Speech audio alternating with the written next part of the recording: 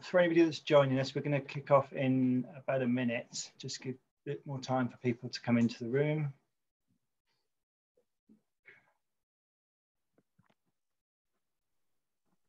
Can you all hear me, by the way? I'm talking. Yeah, that's fine. Okay, thank you.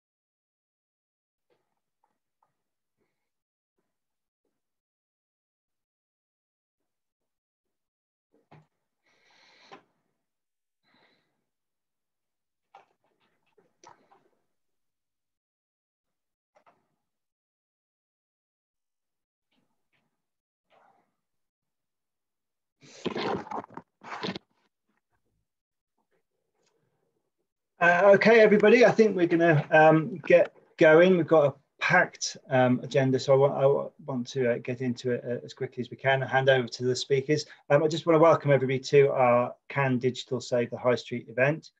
The Essex and Herts Digital Innovation Zone is delighted to be taking part in Digital Leaders Week. It's already been a fantastic week of talks, and this morning we're actually particularly happy to be involved with digital leaders, as last night we were thrilled to have been named Cross-Sector Collaboration of the Year in the Digital Leaders Awards. So we're very, very happy today, and hopefully this will be the first of many events over the coming year.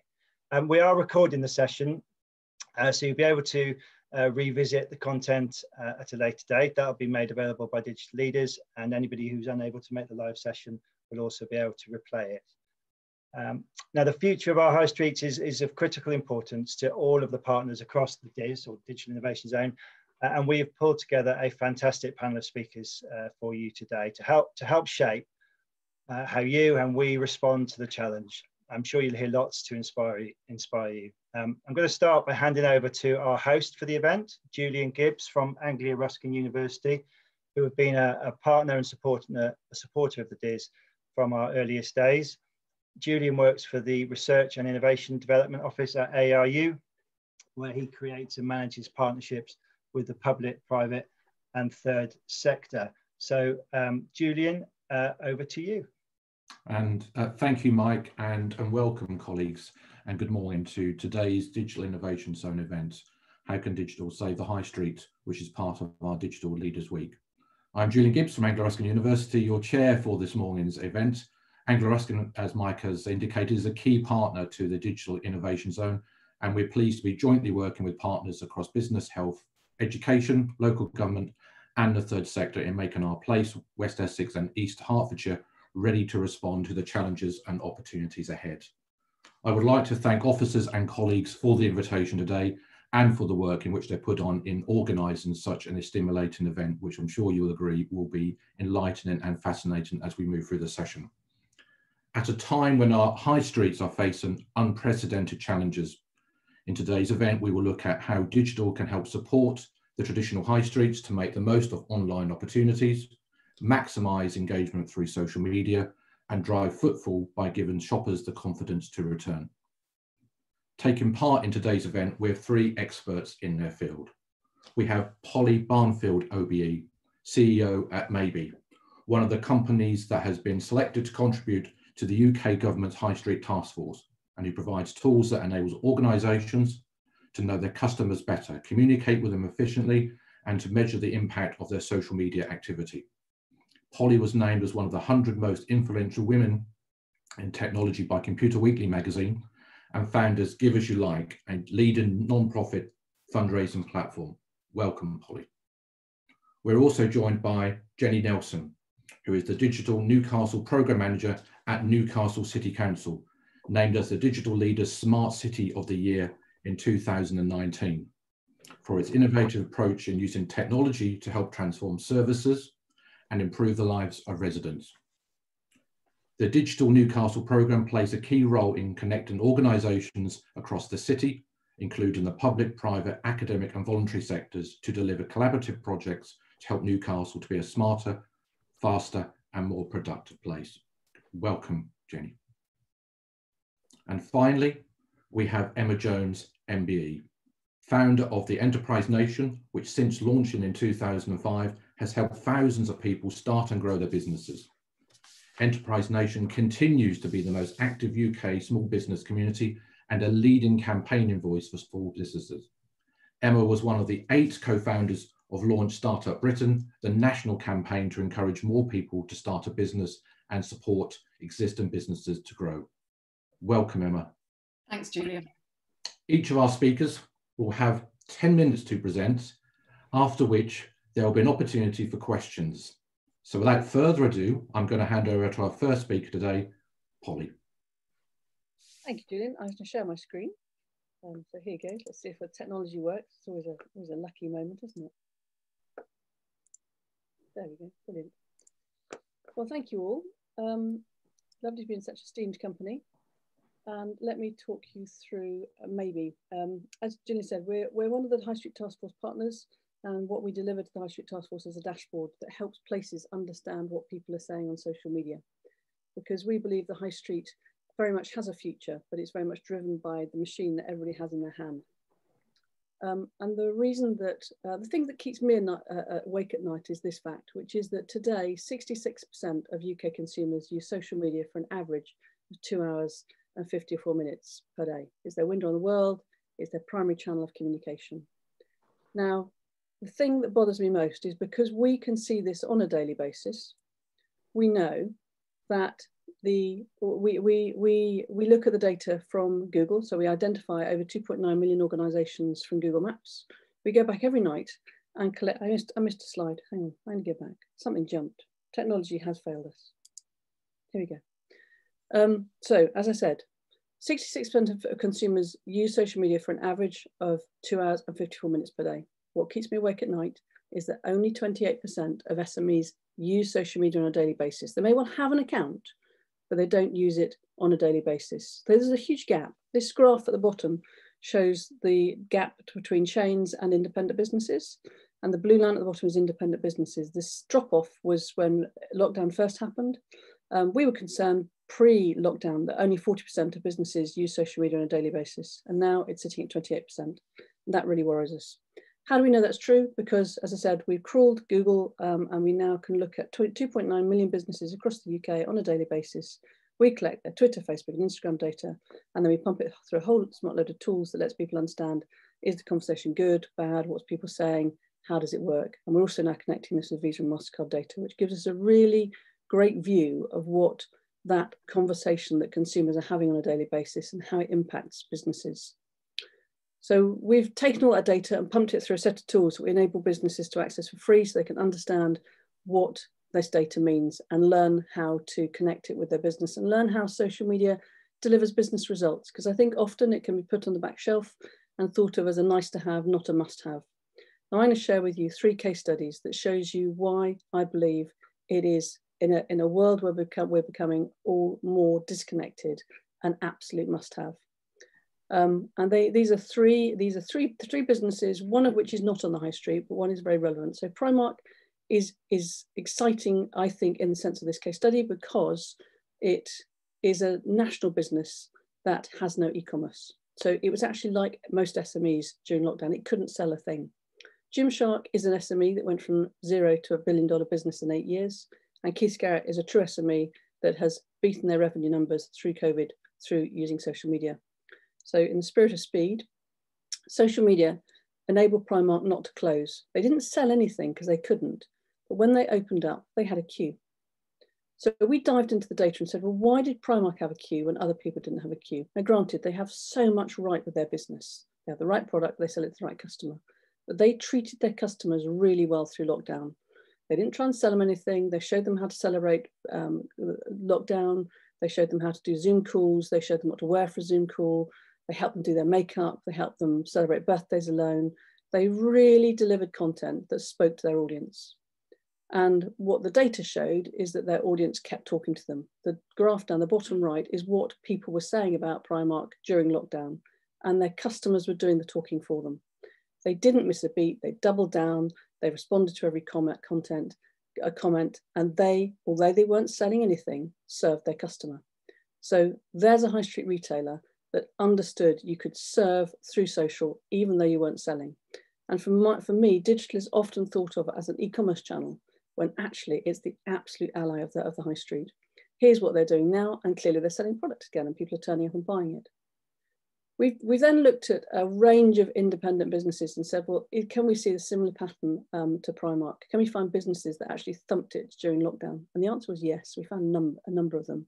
I'm just share the data very briefly for an independent business called Keith Scarrett, who will share our revenue data with us, which is great. Thank you very much, Sophie Scarrett. And the purple line here is her orders over time during the COVID period. And you can see how the purple line goes above the grey line. Now, she, when lockdown happened, stopped doing everything because she thought she couldn't sell in-store or online, because she thought lockdown meant she couldn't even do online. She sells expensive shoes. And I'm going to talk you through how she actually did this. How did she end up selling more during lockdown than she did when the store was open? So she's very conscious that her clients are terribly loyal. She sells beautiful, expensive Italian shoes. So when the COVID crisis was announced, she turned her spend off. You can see how her spend flatlined. This pink line here is her social media spend. This had an impact on her sales, and they stopped, which is also reassuring. So they turned her marketing off and she stopped selling. But she noticed that because she'd stopped running ads, the light purple graph here is engagement data. She spent much more time engaging with the local conversation, resharing charity content, talking about what everybody was doing during lockdown, just generally engaging in the conversation around Cheltenham. And she noticed on the graph on the right, far right, that her sentiment spiked. And you can see here around the 6th of April, how her sentiment spiked up. Now, this is before she turned her ads on. And she thought, that's interesting. People are liking the fact I'm engaging. I'm going to get brave. And it gave her the confidence to turn her ads on. And suddenly she saw this enormous spike. And she ended up beating her previous month's sales and her previous year's sales. And she ended up ordering 600 new pairs of shoes that she hadn't ordered to sell during normal times during April. But she did it all through social selling, and she did it because she understood her customer and what they wanted. And she has now gone on to do some lovely PR actually around this, saying how by understanding what her customers were saying, enabled her to make a bold decision during lockdown that's enabled her to sell more than she could have before. And this is not a standalone case. We see it many, many times. It was through strategic spend of ads that she's enabled herself to sell more product.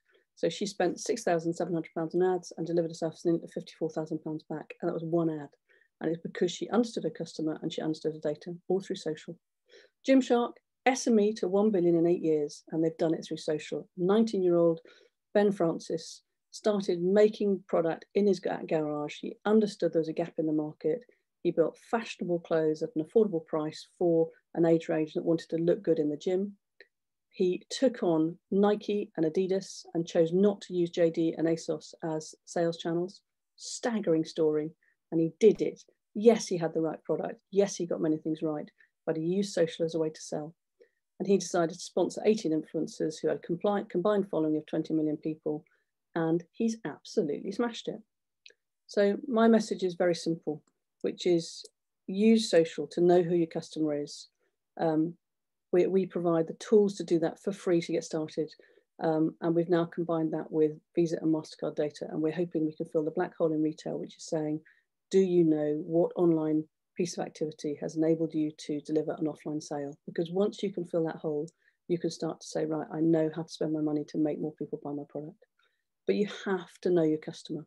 The other thing we do is enable you to follow in the footsteps of giants. So you can compare your data to somebody like Gymshark or Sophie Scarrett and watch what they're doing. Because the hardest thing to know is what's right. We work with local authorities across the UK to help places understand how to make their social media work, because every place is the sum of its digital parts. And so having all the data to understand what the best in place looks like means that we can deliver weekly webinars, or we do a roadshow around the UK and say, this is what good looks like, because the customer is here. This is the high street. It doesn't mean it's e-commerce, but you've got to consider digital as a communication channel that brings people to place. Thank you very much. Thank you very much, Polly. That was excellent. then, you know, fascinating because I've seen it firsthand when we came out of lockdown, how many people were queuing outside my local Primark. So an amazing campaign. So thank you very much for that. We now move over to Jenny from Newcastle City Council. The floor is yours, Jenny. Fantastic, thank you. I'll just get my slides up.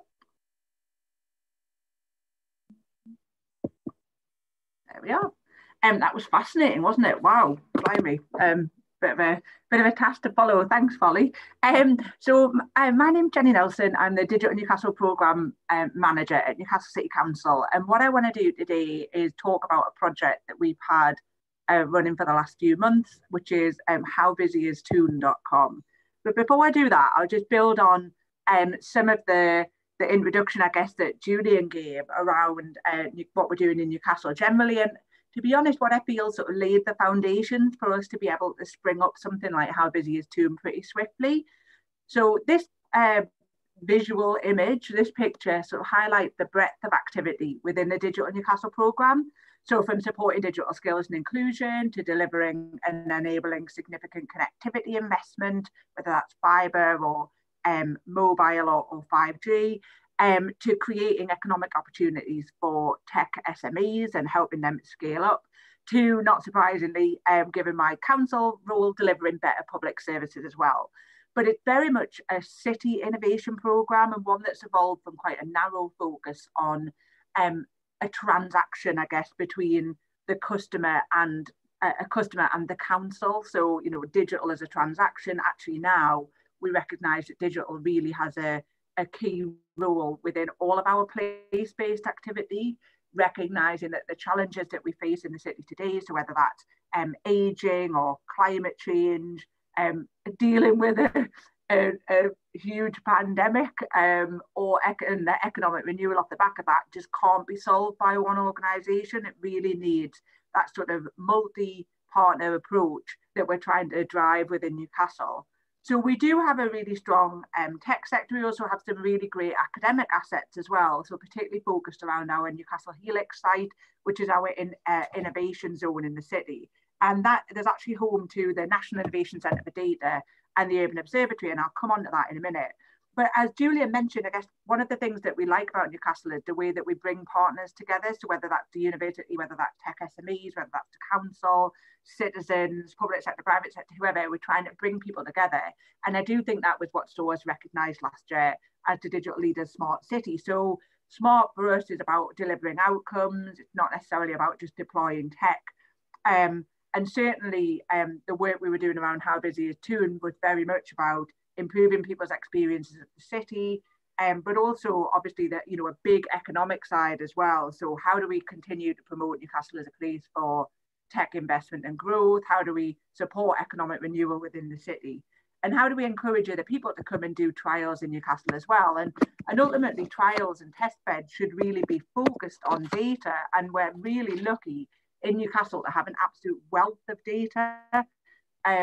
Lots of urban data. We have the Urban Observatory, which is the largest source of urban open data in Europe.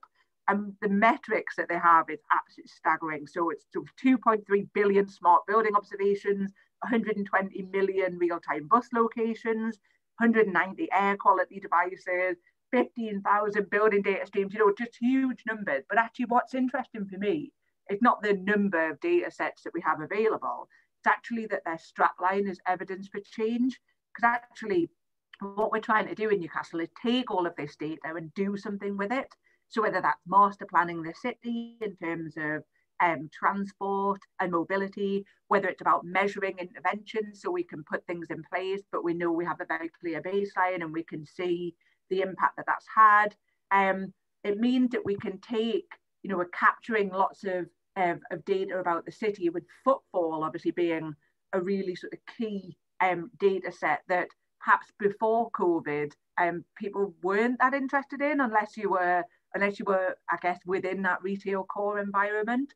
Certainly, I don't think people were generally looking up data on the Urban Observatory site. And what they tried is, so it's fair to say that within the pandemic really sort of brought the Urban Observatory to everybody's clear attention in the city. And they were pulling together all sorts of graphs and data sets about footfall, about car parking. But it's fair to say that it's not really the most accessible format at the minute. So certainly the sort of challenge that we had was, how do we take the data that we have in the city and the really rich intelligence that we have and turn it into something that's actually accessible and usable and will help people within the city? And I guess, faced with the pandemic, how can we test the hypothesis that there's something beneficial we can do with this data that can help respond to the challenges of the pandemic, and not least, obviously, the horror story, I guess, facing the high street. And if you know Newcastle, you might recognise this as Northumberland Street. It's our main sort of one of our main retail areas. And certainly Newcastle, I might say this, but hopefully if you've been, then you'll know, we are known for our sort of Geordie hospitality. So getting people into the city centre, into pubs, restaurants, shops, generate millions and millions of pounds for the city, both from obviously our domestic and tourist market as well. So it's fair to say that getting people into the city safely is a big challenge that we were grappling with. So we decided that, right, well, we've got 4 clear user needs there. So as a resident, I need to feel safe so that I can confidently come into the city centre. As a retailer, I need shoppers to return so I can maintain my business. As a local authority, we need residents to feel safe to come into the city centre to sustain economic recovery, generate growth, protect jobs. And we also have a business improvement district as well. So they're clearly looking to drive customer footfall to help businesses stay sustainable. And what we decided to do is bring our sort of smart city collaboration work together with this challenge and develop a very rough and ready, zero cost minimum viable product to test and understand some of those needs. And what we did was working with the National Innovation Centre for Data, working with the data at the Urban Observatory, the business intelligence of our of NE1, our business improvement district, and the council as well.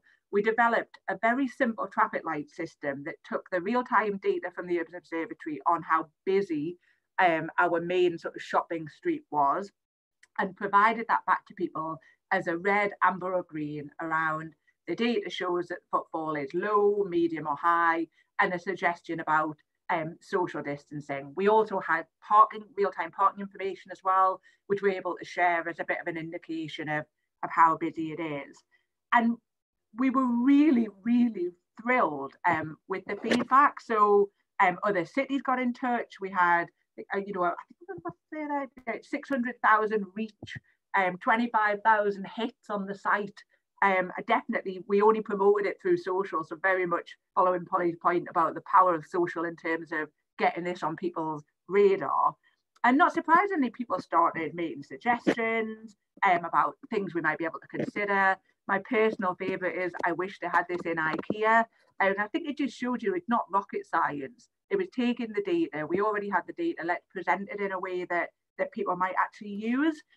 And for me, I guess, the beta release demonstrated, and we really did knock it together in the space of weeks, demonstrated citizen data and citizen interest in data, that if it's shared in a way that's meaningful for them, that was data that had been available for years and nobody had looked at it, make it available to people in a way that's useful and they're interested in that.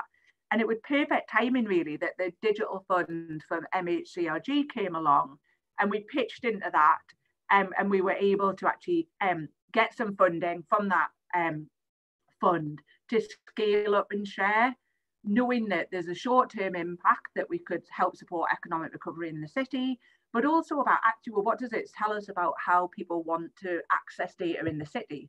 And it's fair to say that we contracted with a local company called Hedgehog Lab, who took us right back to the start. And look, here we are. Here's another picture of a queue outside of Primark.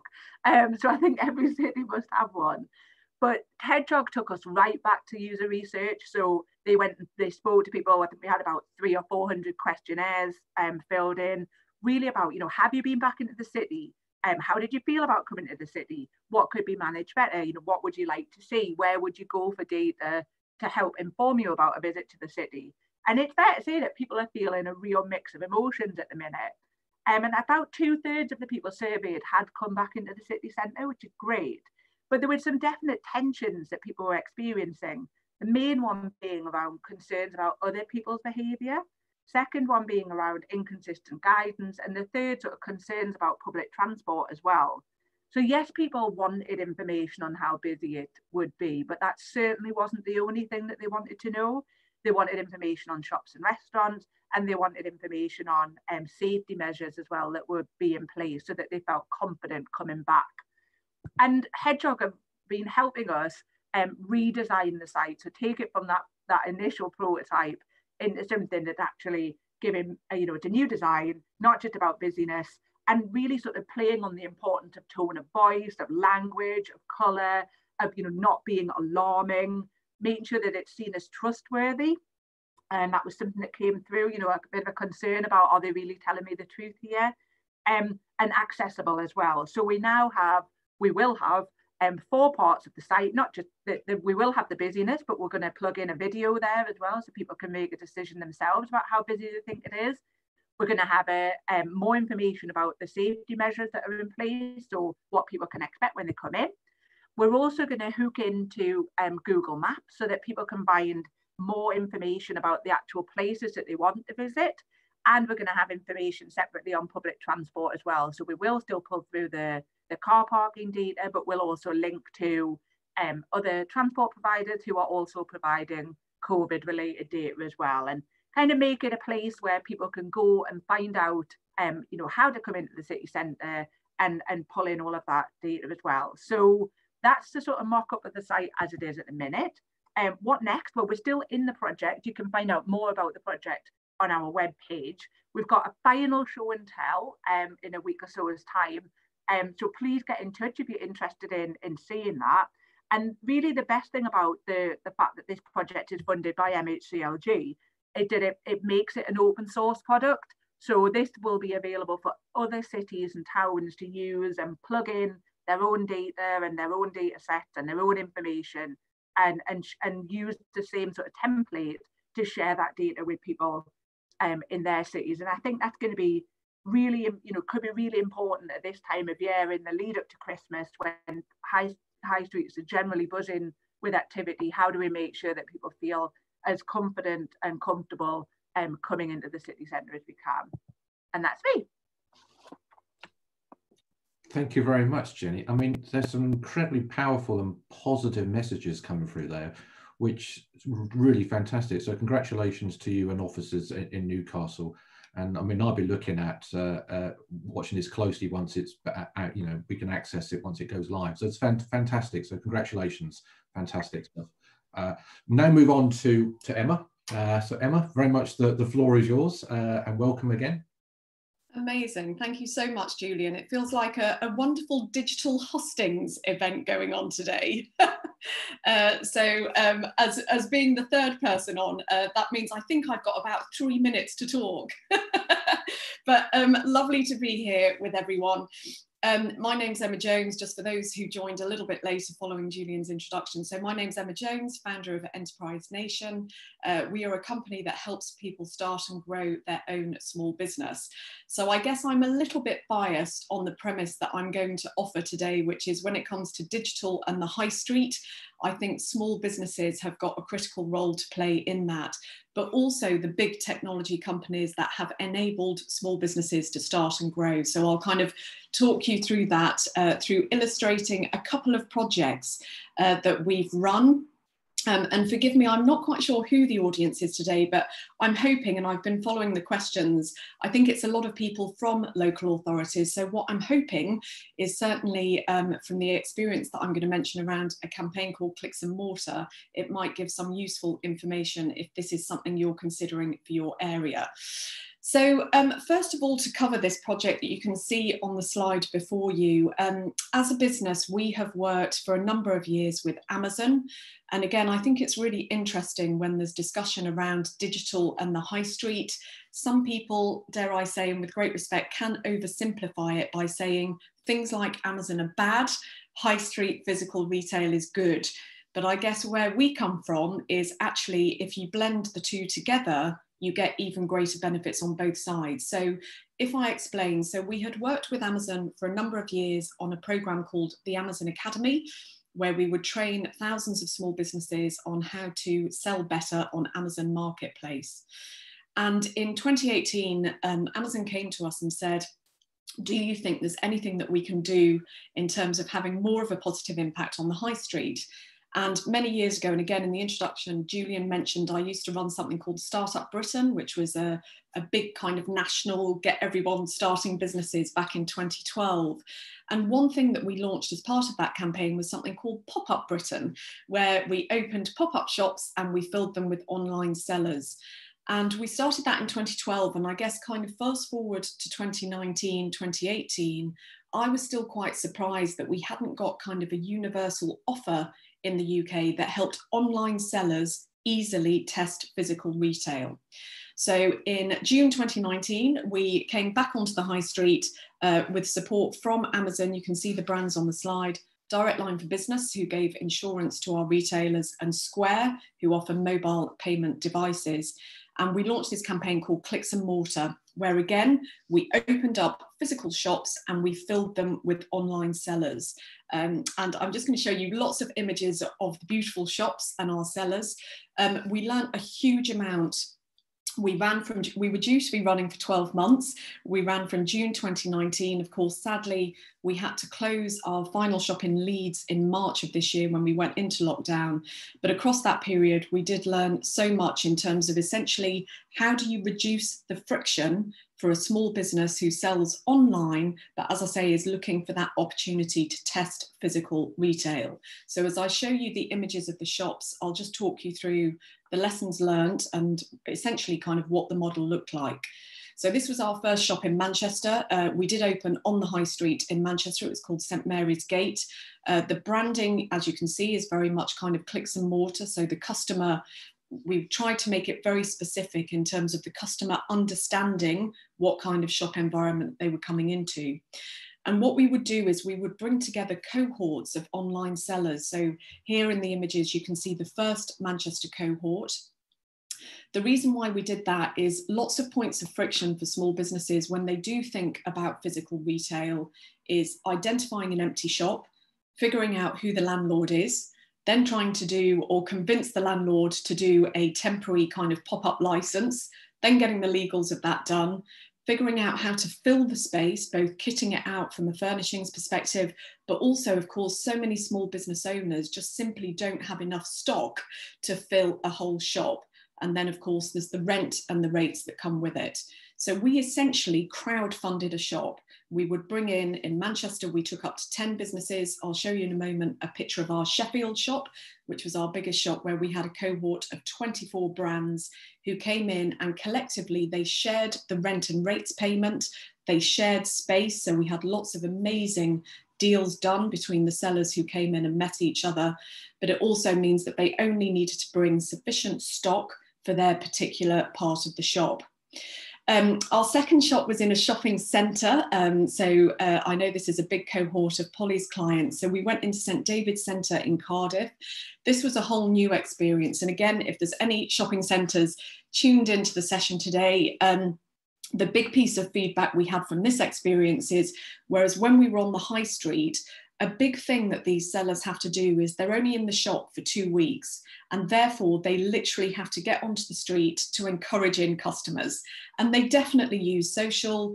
Again, one of our biggest sellers who we ever had in the shops was a beautiful business called Calla Shoes. The way in which she attracted in customers is she reached out to all of her social media following. She said, you can come and meet me in Manchester for this couple of weeks. And that worked really well. But we also encouraged our sellers to go out and do guerrilla marketing. You may have seen in Manchester, we had a scooter maker. So we said to him, scoot around the city, flyer the customers and attract them in.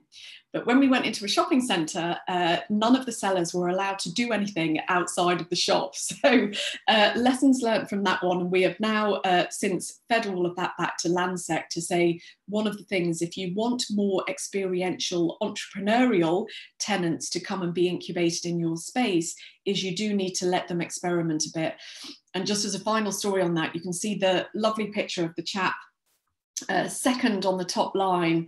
He runs a business called VitSticks, And when we were day 2 in Cardiff, he was sampling his product just outside the shop. So he was kind of using it as this opportunity to attract people in. This is before the security guards told us we couldn't do it.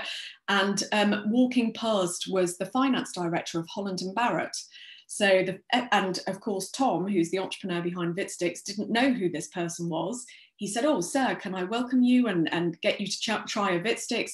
Anyway, end of that story is that VitSticks is now stocked in Holland & Barrett because of that kind of chance encounter. So it just kind of goes to show, by encouraging that kind of guerrilla marketing, you never quite know who the business owner is going to meet. We then moved to Scotland. Again, we went into a shopping centre here, which was a really entrepreneurial one. It's Morgarth is the landlord in Waverley Mall. They enabled us to do services, lock-ins. We did in-store events. And the more that you can do, forgive me if I'm preaching to the converted, but of course, the more experiences and events you can put in store, the more that attracts in the customers. One other thing to mention that was a big part of the clicks and mortar model, and I think this comes to today's agenda, which is we would host accounting sessions in the shop. So every 2 weeks, we would bring in accountants who would deliver accounting advice to our clicks and mortar retailers, but we would also open up that opportunity to neighbouring retailers. And a big thing that we wanted clicks and mortar to do is both offer online retailers the opportunity to pop up physically, but we also wanted to deliver digital training to existing online retailers. So to try and deliver for kind of both of those audiences. This was our Sheffield shop where we had an incredible partnership with Sheffield Council actually on this shop. Sheffield Council approached us. They said, "We want you to bring clicks and mortar to Sheffield." And the reason I show these pictures, just a couple of reasons, I guess. One, it was very sad to see the demise of Maplin moving off the high street. But I guess this is where we wanted to show, but actually small businesses, if given the support and the infrastructure, can equally well move in. But the second reason I wanted to show this shop is by the point of Sheffield, we had also identified another point of friction that we had not necessarily created, but we hadn't identified, which is when you ask a business owner to come into a shop and sell for 2 weeks, you're essentially asking them to leave behind their business. And quite a few of the business owners were saying to us, "Look, I can't do that 2-week commitment." So in Sheffield, we pivoted to a new model where we put the store management in place. So we had 24 brands in this shop. You can see them here, but we managed the shop. So we put a store manager in. We had a single point of payment through the Square terminal, which meant we could then see which was the busiest day and time for sales. And what we did is, what we didn't want to lose is when customers come in, they love to meet the actual entrepreneur behind the brand. So what we would do is we'd do meet the seller events, where on a rota system, each of the entrepreneurs and the sellers did come into store, then the customers could meet them in person, but then they could head home and continue to run their online business. Here in the Sheffield store, you can see some digital training that was being conducted by Business Sheffield. So again, creating for the online seller, definitely a route to market opportunity, but also a training opportunity whilst they were in the shop. This was our final shop, which, as I say, with great sadness, we had to close down when lockdown happened. So we went into Leeds, where there's an experimental area in this shopping centre, which is for young brands. But the thing that I wanted to mention about this shop, which, as I say, was our final one, is the slightly different approach we took here, which again showed in the sales figures. Every time we kind of improved and iterated, we saw the impact on the sales figures. The approach we took here was having a sector-focused shop. So for instance, what you can see on screen is we opened up the Leeds shop at the new year. So at the beginning of this year, that feels a much longer time ago, but at the start of the year with a whole new you, new year philosophy. And so it was full of wellness and exercise brands. And for the purposes of the customer, that then helped us hone our promotion, because we were saying, if you come to Clicks and Mortar in Leeds, we had a big ex-footballer who came in the first couple of weeks. So he was a bit of a celebrity draw, but it was all around. You can come in, there's athletic fashion here, there's wellness kind of events and also products. And that really helped the customer understand, okay, I know what's happening in this shop. I know the kind of brands that I can expect.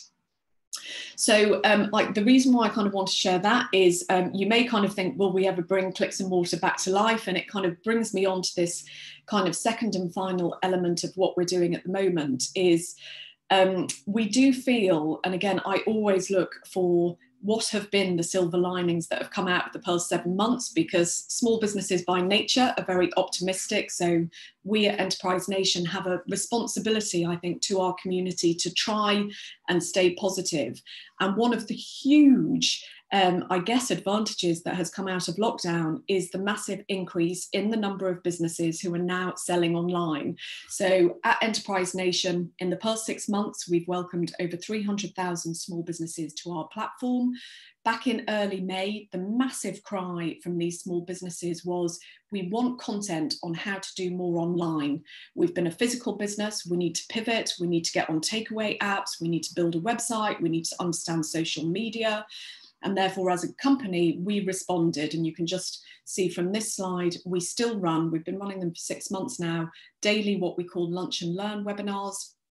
30 minutes, 12 to 12:30, we get about 200 small businesses each day. And you can just see here the topics that we're covering, because these are the topics that businesses want to know. And finally, which kind of brings it all back full circle in terms of, will there be online sellers to test physical retail in the future? The program that we're now running with Amazon that we launched in July is a national big effort called the Amazon Small Business Accelerator, where we're looking to train 200,000 small businesses. We're already at 45,000. The response has been amazing. And this is not just about how they can sell on Amazon. This is how they improve their overall online business, how they can become more robust. And so the reason why I kind of end on this is, I think big technology companies such as Amazon, such as Uber, such as Deliveroo, such as Nextdoor, all of these huge enabling technology platforms, they're boosting entrepreneurship. But then you have this beautiful kind of cyclical effect that the small businesses who are formed through these big platforms then want to head back onto the high street. They're selling well online, but they still want to meet their customers in person. They want to try that physical retail experimentation. So I end with this in terms of, I think what we are doing is hopefully building that future pipeline. So when we can safely get back on the high street, how can digital save the high street? I think small businesses will get back onto the high street in a pop-up fashion. And I think we should embrace these technologies that are helping businesses do that. So hopefully that's been a helpful contribution to the discussion. Thank you very much, Emma. And as you were presenting the question and answers, there were questions coming in from the delegates, obviously energised by what yourself, Jenny, and Polly had said previously. So I'm pleased to say that we do have some questions from delegates. And again, thank all three of you for really insightful presentations and things for all of us, I think, to reflect on. There's a lot to take away there. So I'm just going to head first to a question, which I'll ask obviously all three of you to comment on, but I'll come to Jenny first, if that's okay. How do we begin to engage with those small businesses and get them to put their valuable time into doing what Polly has suggested, which obviously was about Polly's presentation? So I'm going to come to you first, Jenny, for that, if that's okay. Well, I'm probably the least retail expert person on the panel, but certainly I've been really impressed with the role that our Business Improvement District have played in terms of being that middle person between the actual businesses themselves and perhaps the authority and the university and people who can help. So yeah, I'm afraid I don't really have much of a comment on that one, I'm afraid, Julian. No, that's fine. Polly, oh, you need to unmute. Schoolboy error, sorry. I think it's one of those those challenges. What we find works best is that where you go into a place where you have somebody that wants to lead the charge. So we have programs and we have creative and campaigns that we can drop in any place, because what you want to do is find, we can spot the businesses that are performing well. And the thing that works best is if you can find the business in the local area that can be the figurehead of the campaign. And then you use the data to show everybody else how those businesses that are doing well are trading better. People go, oh, I get it. I understand. I now know why that person's doing better than me. So we base every campaign when we work with a local authority on this is what works, and then we're helping everybody else follow in those footsteps, because it's about changing behaviour. It's not, most of this is not about technology, it's actually about helping people understand how to use technology. And the key to that is show them that person's got more money in their till because they're doing these things, do you learn how to do it, and that's what works. Excellent, thank you. Emma? Yeah, very similar to Polly actually. So just in response to that question, attracting small business owners' attention is one of the hardest things in the world to do. They're busy people, of course, they're more busy now than ever because they're just figuring out how to deal with all these challenges. So my advice would be go to the places where they hang out at the moment. So Enterprise Nation, of course, was built for that. Polly just mentioned finding local people. We've got a network of 39 local leaders who operate in different localities across the UK. They host local meetups. They're still doing it, but now online. So go to the places where small businesses hang out, co-working spaces, libraries, dare I say, hosting lots of business sessions, platforms like Enterprise Nation, the local growth hub. So these are places to where small businesses gravitate. And if you want them to do anything, that's the best place to kind of put that message, outline the benefits, and then, as Polly says, build in that kind of peer support, because businesses are influenced by a couple of things. They're influenced by what experts such as accountants and their advisors tell them, but they're also, of course, influenced by what their peers tell them. So find out where your small businesses are already hanging out and kind of get that message through those two routes. Fantastic, some really interesting insights there. And I'm glad that a plug for the Growth Hub, the Growth Hub working across Essex, which includes Essex, Thurrock and Southend, has been very instrumental in supporting businesses in recent times, and I've seen a big increase of businesses accessing a lot of the support and advice, which I'm sure is replicated across the country, across Hertfordshire and across other parts of the country as well. So fantastic, thank you for that. My next question, we've got a question, I'll just read this through. We are a successful SME in hospitality. Our owners are early 70s. Our community has higher than average amount of people offline, and that's come through via the data. We haven't made a profit for 7 months, yet we've had to employ someone for 4 hours a day for 2 weeks to help customers use track and trace. A very real experience. Our customers don't know how to download an app. What are national and local government doing to support us to learn new skills and find time to do this? A very real question there, I think. Who would like to take that one first? I'm happy to give that a start. I mean, I think that sounds like a real challenge. It's funny, actually, what I thought you were going to say is I'm in hospitality. I want to find ways of reaching my customers, in which my response was going to be, look at things like Uber, look at things like Deliveroo, look at being a profile on Nextdoor so you can kind of keep your customers engaged. But the whole issue that you've referenced is if your customers are not using those technologies, then you can't reach them through that route. I'll come back onto kind of what government is doing to help, but maybe just one thing that you might want to consider, and I know this sounds a little bit kind of left field, but if your customers are not currently incredibly digitally savvy, could you, dare I say, use your premises to try and encourage them to be digitally savvy? So one thing, of course, that customers are feeling at the moment, and these are trends that small businesses are really looking at the moment, more local shopping. And of course, we've all really appreciated that. That's not looking as if it's going to change because everyone's still staying home. So I think for local restaurants and hospitality venues, when they can reopen safely, that's a really good customer group. But also, of course, customers wanting things delivered to them. So could you at all even post flyers through your customer's door with kind of brief instructions? Because I just wonder if it's more the issue is around educating your customers to use these kind of digital tools so you can get your products to them. Of course, food delivered to the door, again, is just massively on the rise. But if you can encourage your customers to use those technologies, I think it would be helpful. And in terms of kind of, I can't speak what local government is doing, but I mean, I guess central government, and we've seen this over the past few months, is, you know, the Chancellor has tried to help this with Eat Out to Help Out, you know, and it's just, I constantly come back to, we work really closely with government and they've had a hard time from lots of people saying, have they done enough for small business? But I have to say, I keep coming back to, they're in a really delicate and precarious position because they're trying to do good for the economy and good for our health. So they're always going to have to play that balancing act. But dare I say, my advice to you would be open up your doors, either physically or virtually. Try and encourage your customers to buy from you more digitally, because for hospitality businesses at the moment, there are so many digital tools you can use to increase your customer base, or indeed just engage with your current customers and let them know when you're reopening. Thank you very much. Polly? 100% agree. I think Emma's covered it beautifully, but it's about digital education.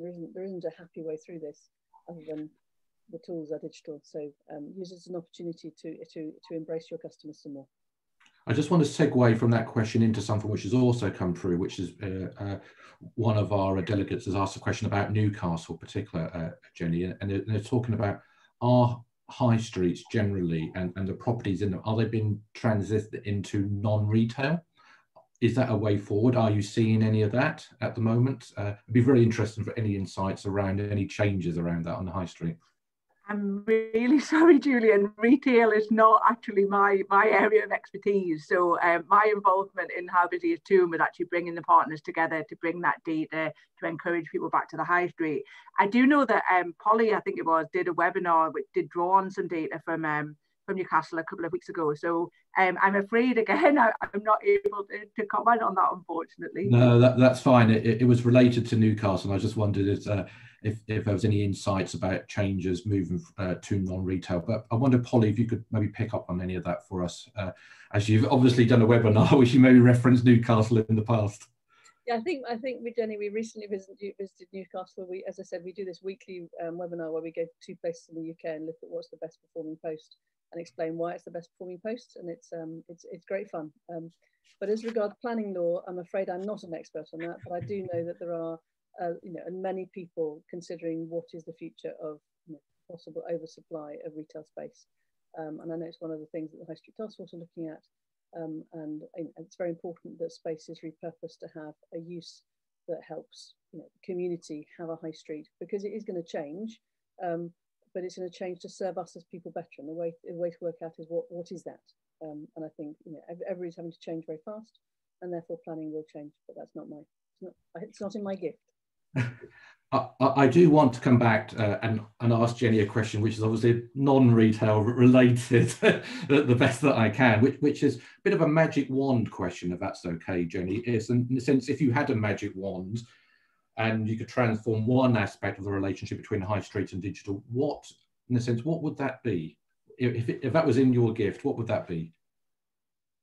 I think given what we've seen and where we've tried to take data and present that back to people in a different way, my view would be for people to encourage organisations and businesses to keep their data up to date. So keep their publicly available profile, their online presence up to date.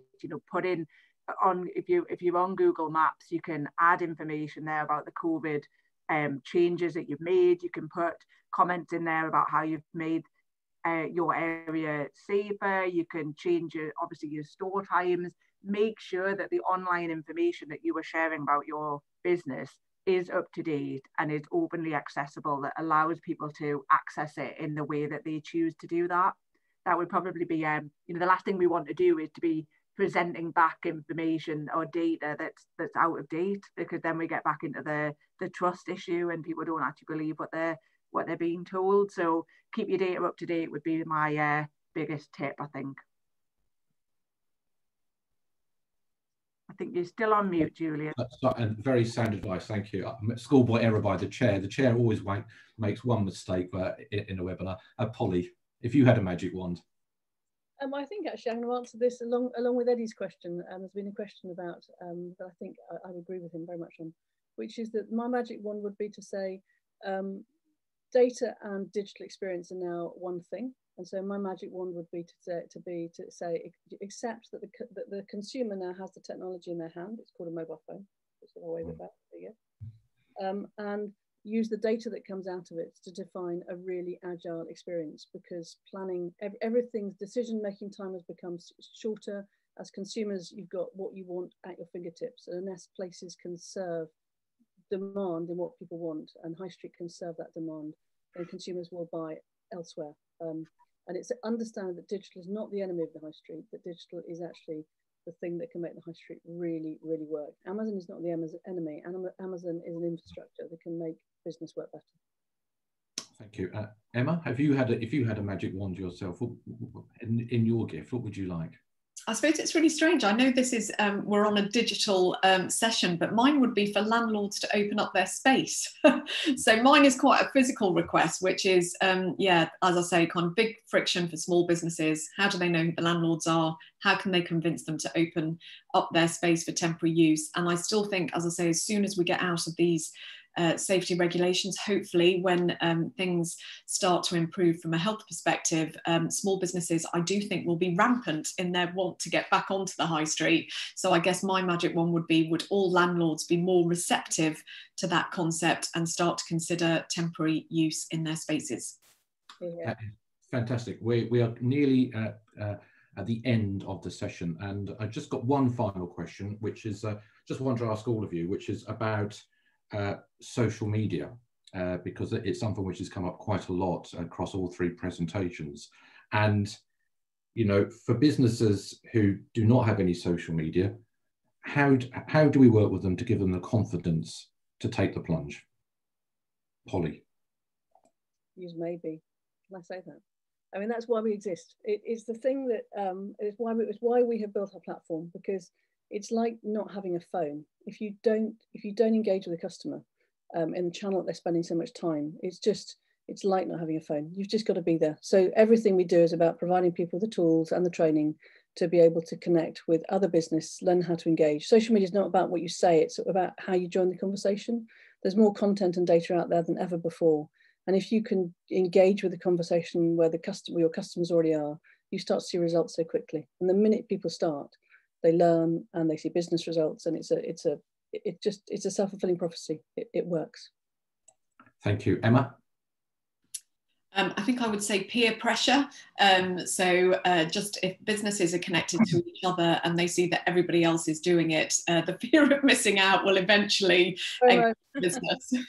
So peer pressure, but then also, of course, make sure that the skills are available. But this is the thing, again, any business who says, you know, I want to do this, but there's no support available. There is so much support for small businesses to do more digitally at the moment. So I think it is just that kind of nudge to encourage them of the benefits to do it. And I think peer pressure is definitely a route to it.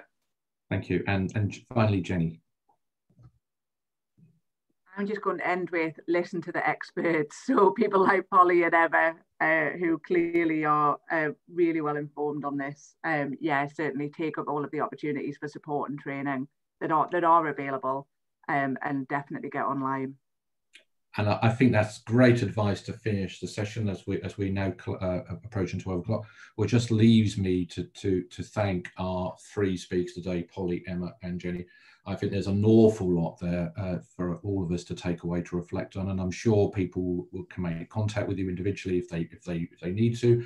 And I understand that the webinar today will be uploaded, and so people can then go back and look at their leisure. And also leads me to thank you to Mike and to colleagues through the Digital Innovation Zone for putting on such a very informative session with three experts, which I know all of us, myself included, especially me, have learned an awful lot today about our high street and how important it is, but how it can evolve.